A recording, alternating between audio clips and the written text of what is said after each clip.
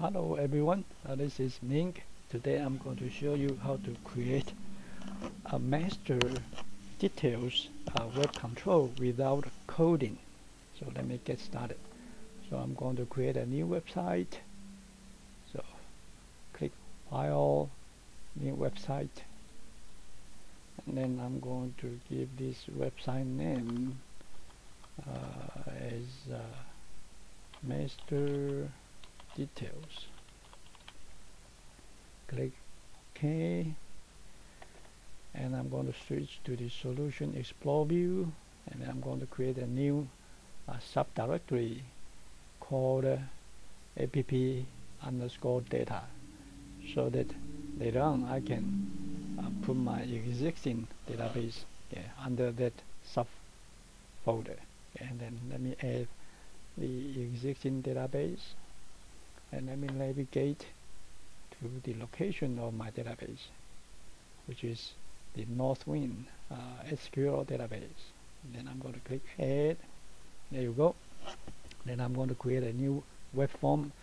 So make sure that you click the root directory of your application first, and right click the mouse button, click Add a new item, and then I'm going to add a new web form. So select the web form, and I'm going to use the default name. Click Add. I'm going to switch to the design view, and since my master web control will be a drop-down list, so I'm going to just do a drag and drop over there, and I'm going to configure the data source first. Then I'm going to select the new data source option, and since it is an SQL database, so I'm going to select the SQL database. Click OK. Then I'm going to click the drop down menu to see what databases are there for me. Since there is only one, so I'm going to select the Northwind, and then I can click the plus sign to see the path to the database, which is correct. I'm going to click next again, and the table I will be using will be the customer table. Okay, so let me select the customers table, and then I will need customer ID, and then company name. 2 will be fine. Okay, and then click next. Or before I click next, you can see the software automatically construct the SQL command for me, which is the select command. I'm going to click next right now. I'll do a quick test. So far so good. Click finish. Okay, and then for the data field, I'm going to use the value from the company name, but then the data field for the value of the drop-down list, I'm going to keep it to the customer ID. Click OK. There you go. So I'm going to do a quick test before I construct the details control. So do the test right now. Start the application without debugging, and then click the drop-down list. So far so good. Okay, so far so good. Okay, and then let me close this application first. Okay, I mean the browser. Okay, the browser. Okay, and now I'm going to construct my details control, and then the one I will be using will be from the data category, and then I will be using the details view control. Okay. You can pick other type of controls, but let's try the easier one. Okay.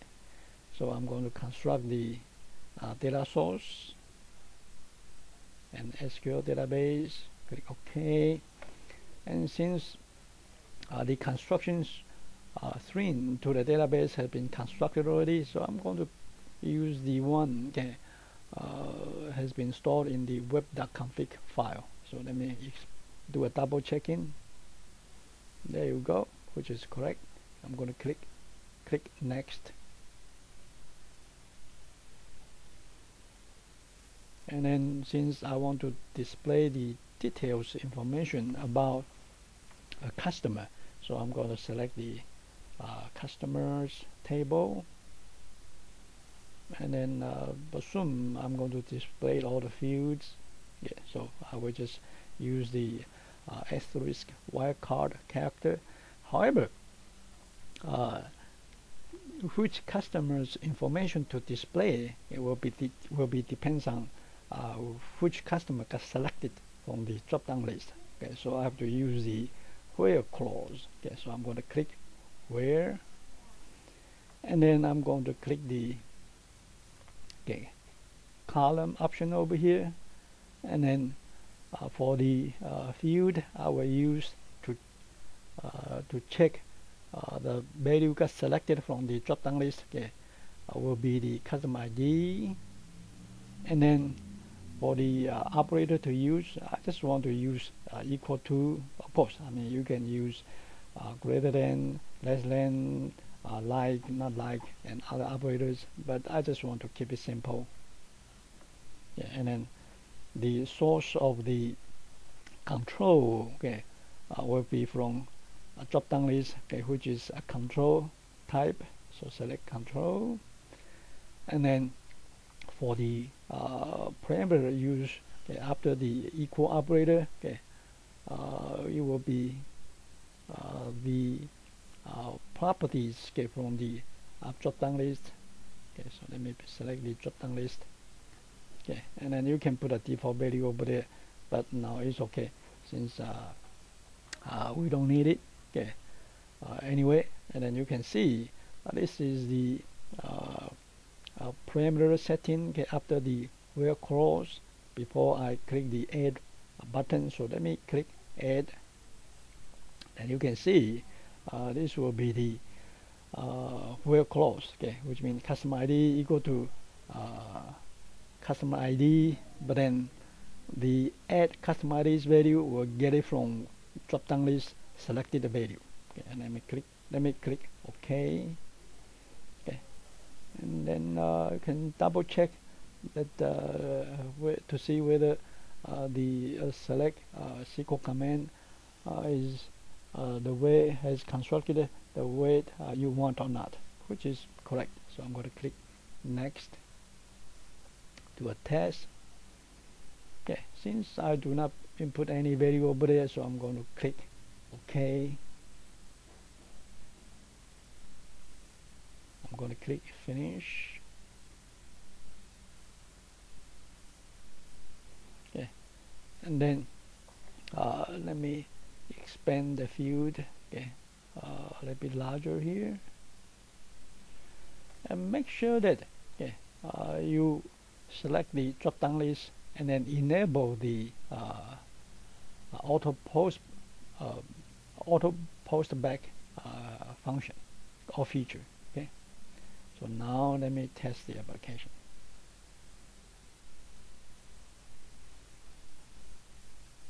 Okay, and you can see the value has been displayed for customer Alfred, and then I can select another customer. There you go, the new customer's details information got displayed. I can try another one.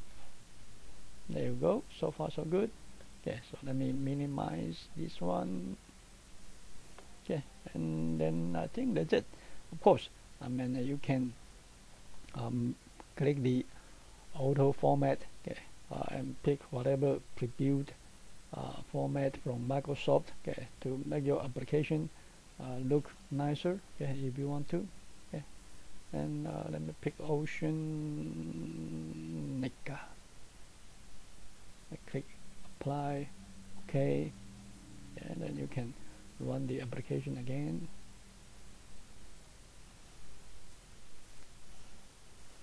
And select an item. There you go. So you can see this is a very simple way of creating a master and details web application without coding. Have a good day.